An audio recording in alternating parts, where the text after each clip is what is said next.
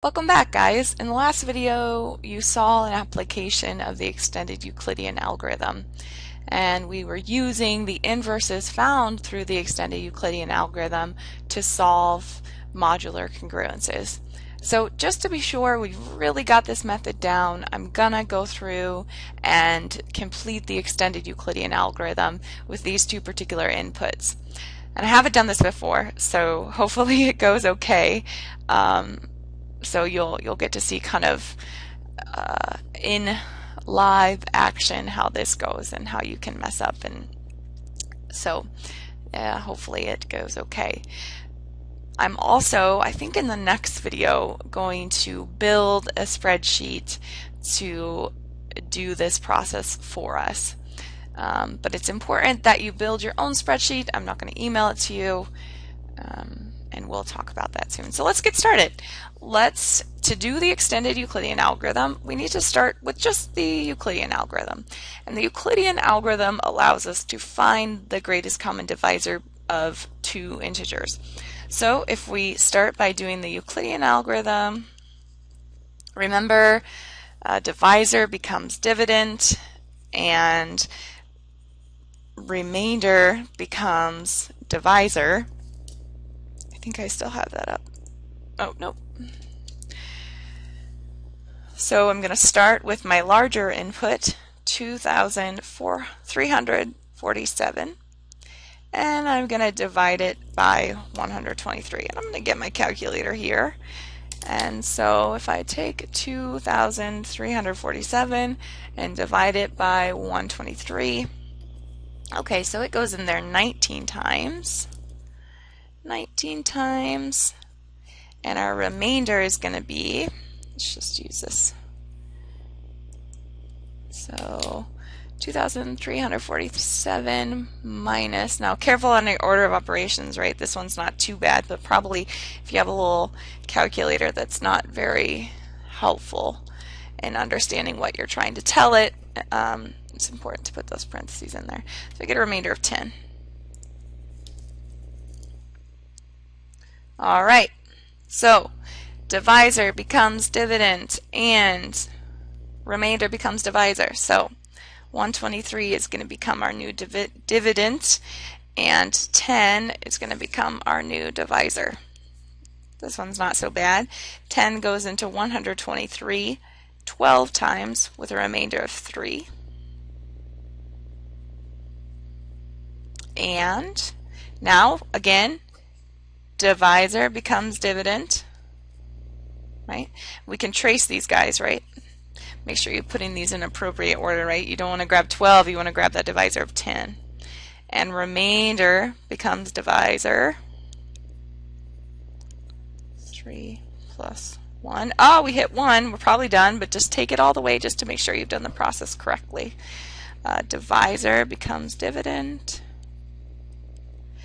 Remainder becomes divisor.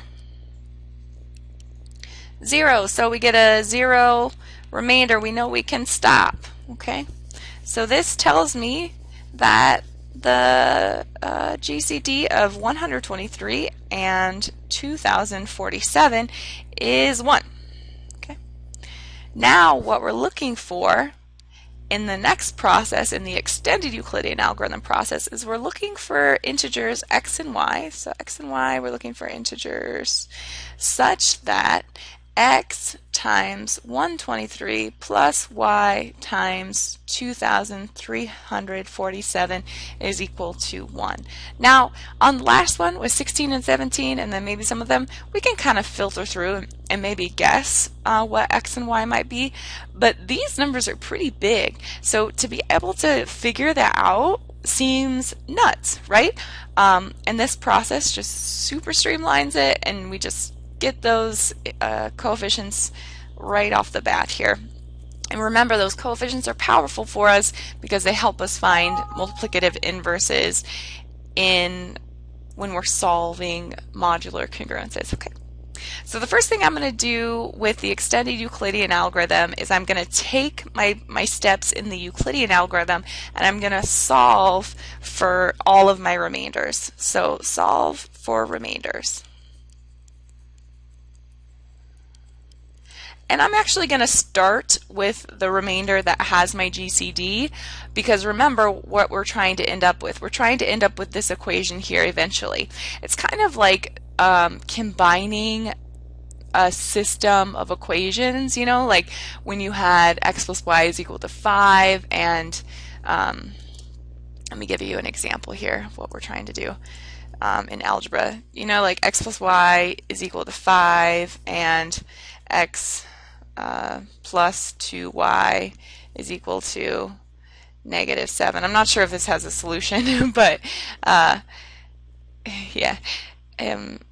5 minus y, right? And then so we solve for x and then substitute it into here. 5 minus y plus 2y is equal to -7. 5 plus y is equal to -7, so we get y is equal to -12. So it's really similar to this. If you remember this from algebra, don't worry if this seems a little bit crazy and distracting, but I want you to know that you've done a process like this before.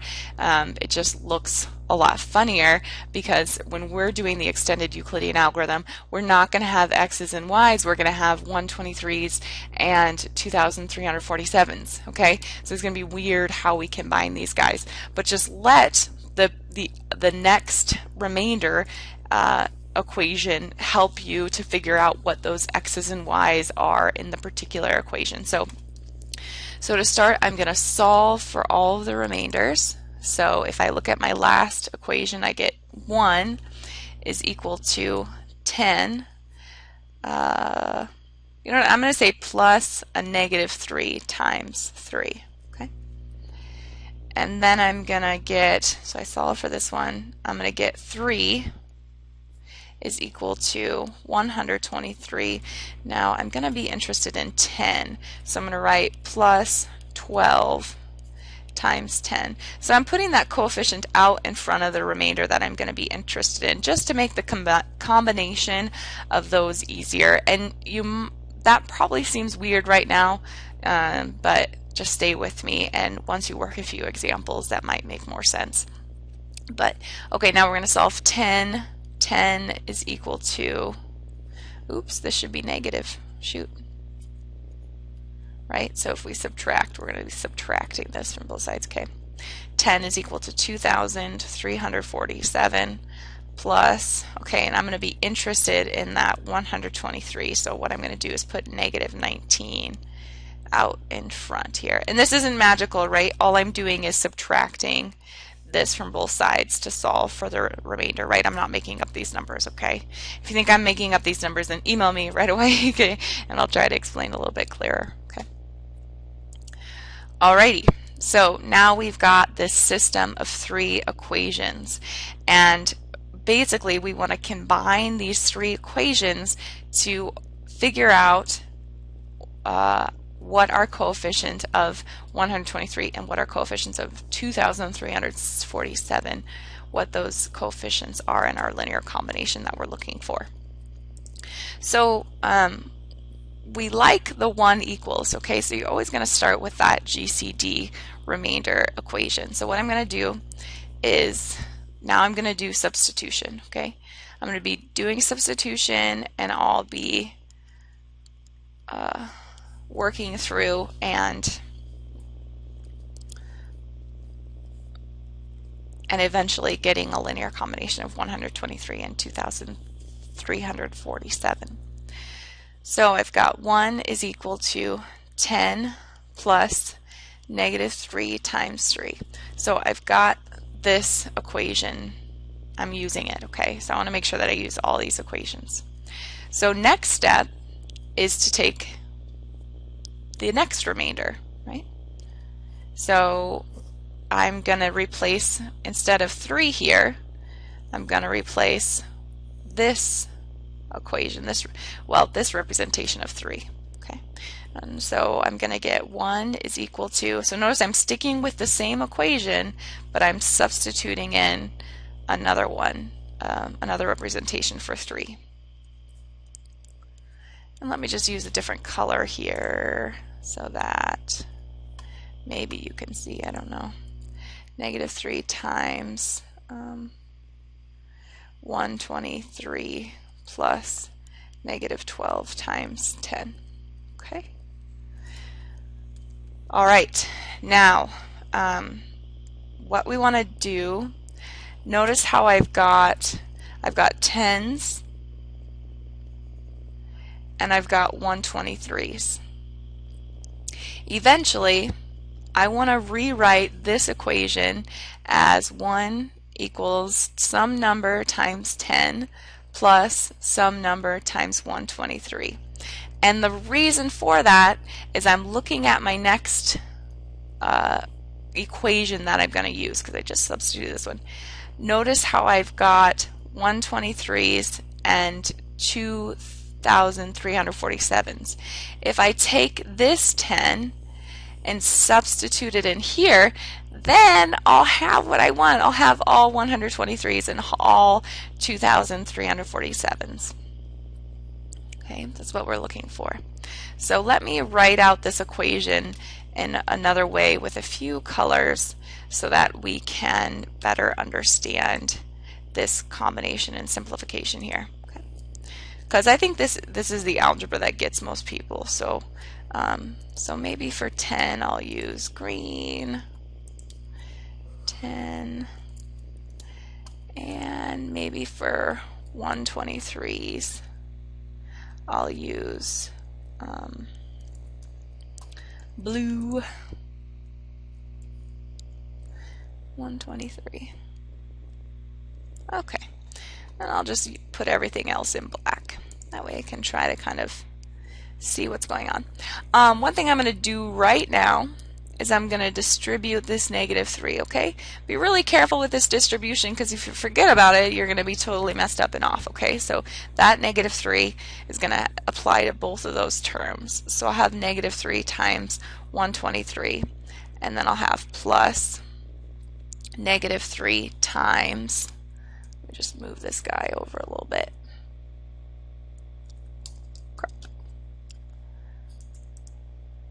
Paste.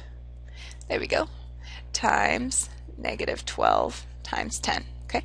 Remember, those blue and that green, that's what I want to leave alone. Okay. The black, I'm going to change.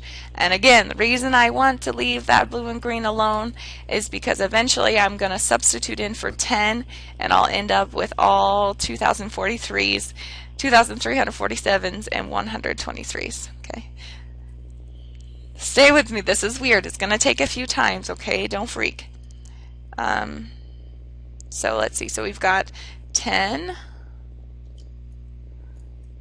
is equal to 10 plus -3 times 123. Let's just copy this here.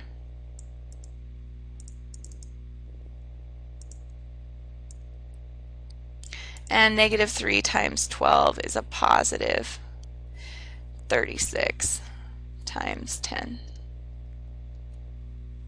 Oops, we'll save that for later.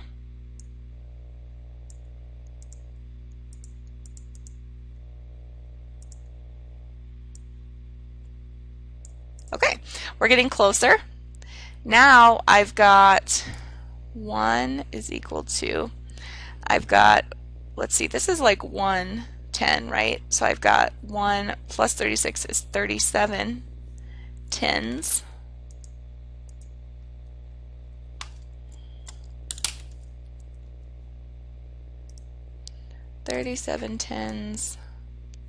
And I've got still just -3 123s.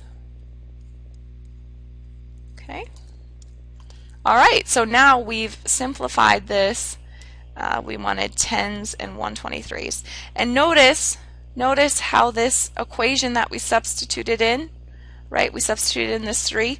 Notice how that has 123s and 10s. And that's exactly what we wanted to get. Okay, so there's lots of hints here for what to use. It's those sort of concrete values that you don't want to manipulate, okay? All right, so we've used these first 2 remainders, so we need to use our final remainder here. So what we're going to do, instead of 10, we're going to write this expression, okay? And I'll try to use that in another color so we can see what's going on. 1 is equal to 37 times Okay, instead of 10, I'm gonna write, ooh, purple. I'm gonna write 2,347 plus negative 19 times 123 plus, there you go, back to black, huh? Plus negative 3 times 123. Now we're on our final step and we like where we're going.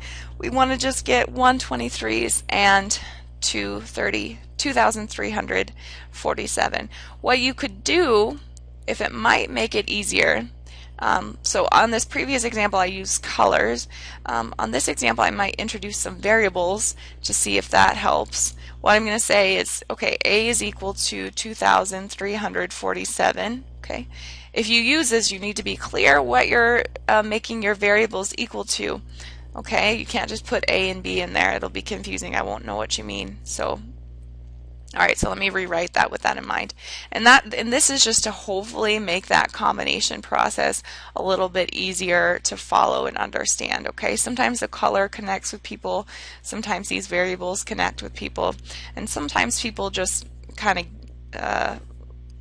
make sense of it without it, and then this is more confusing than necessary. So if the variables confuse you, then do this without the variables. Okay. Alright, so I've got just one A there, so I've got 37 times A. Now I've got 37 times 19, negative 19. Let's see, 19 is 63. 3 times 9 is 27, is 33, and 37, so we get 703. 703, oh, negative, right? Negative 703b plus negative 3b. Ooh, I hope this is good. Otherwise, we're going to have to go back to the drawing board. And negative 703 plus negative 3 is negative 706. Okay. So remember, our A and B aren't really A and B. They have specific values. I'm going to put them back in there. A was 2,347, and B was 123. Okay, let's check it with our calculator and make sure that this is correct. Otherwise, we have to try again. That's okay, you're going to mess up. So this is good, it's just arithmetic. We can check it and make sure that we're right. Minus 706 times 133. Phew! Good. Okay, we've done it. We've written 1 as a linear combination of 2,347 and 123. I can get some information from this equation, okay?